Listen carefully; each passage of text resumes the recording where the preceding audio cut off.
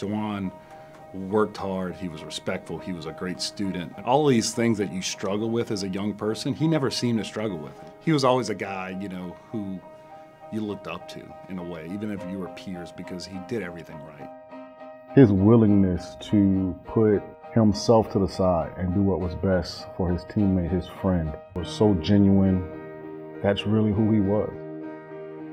You know, probably one of the sweetest, caring, loving, selfless men I've ever met. Just a class guy, but a good leader. Didn't complain, showed up, worked, tough. Everything you wanted in a player, he was.